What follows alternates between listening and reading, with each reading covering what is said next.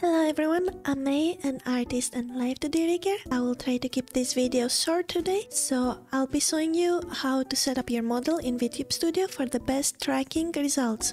This video is beginner friendly and I will also have timestamps in the description in case you want to skip right to the part you're interested in. Firstly, if you don't want Steam to force open every time you open Vtube Studio, you can go here and click Start without Steam. It's just way easier and faster to boot up your program like this, so I recommend you to have this file pinned or create a shortcut of it in your desktop. Now you probably have received a zip file from your rigger. Drop that zip into Live2D models file, which you can access from this button in Vtube Studio, and unzip the folder there. Now press Unload to refresh the files and you can access your model.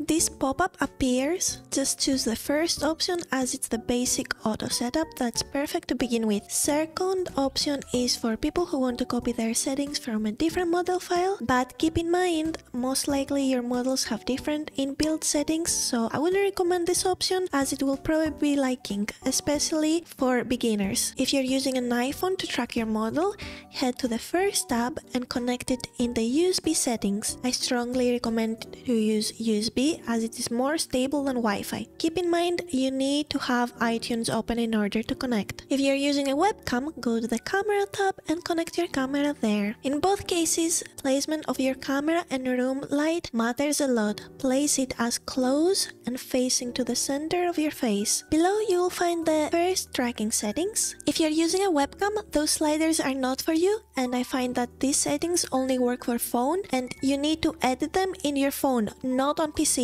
Play around with the sliders and see what works best for you. Have you spent loads of money on your model expecting to get a decent tracking, and then you load the files in Vtube Studio and your model is stiff, not as expressive as the rigger showcased? Well, that might be your fault.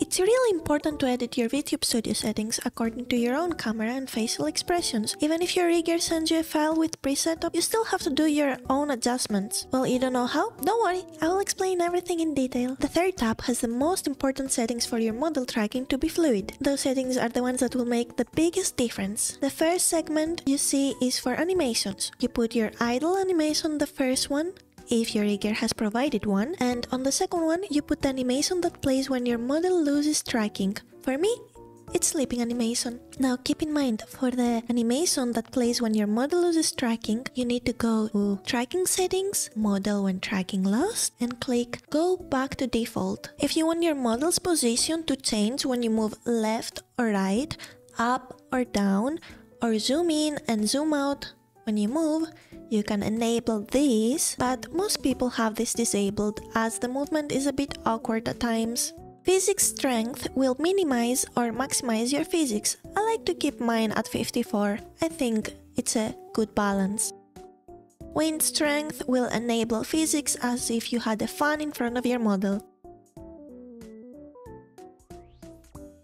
Dragging physics enable the physics every time you manually drag your model in the program.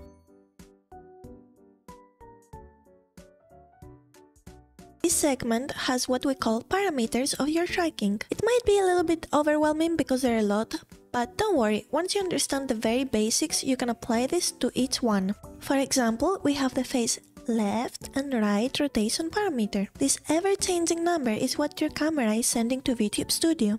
Rotating your face to the left is the bottom number. Rotating your face to the right is the top number. Now look straight ahead.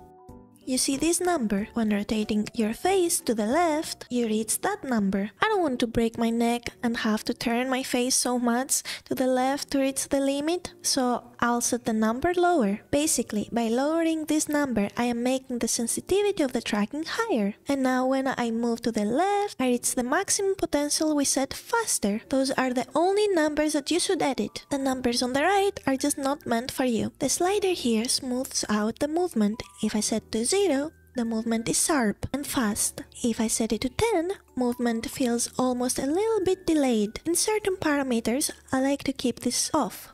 It's just personal preference. Those numbers, you can also reverse them. Sometimes it can create a nice flow to have certain movement reversed. All those things that I explained now is what you need to apply to every parameter. It's the same rule.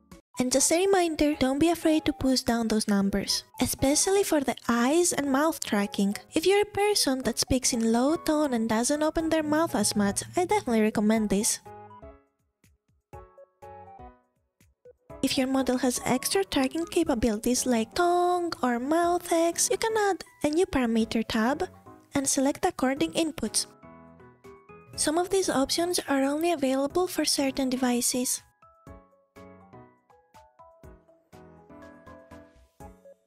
The last tab is for the expressions of the model. You can select the hotkey action if you want to just add a model expression. You click here and select the expression file you want to set, and then set the shortcut key to enable it. If you scroll a little bit down, you can even set how fast the expression enables or after how long the expression will be disabled. For some expressions, I like setting this to 0.1 so it's seamless. In the expression editor, you can edit or create new expressions. And remember, you have to request those extra things from your model artist and rigger. Extra expressions are not included in the base file usually. If you click on an existing expression file, you can edit it. This is useful for people who perhaps may want to combine already existing expressions or add something extra.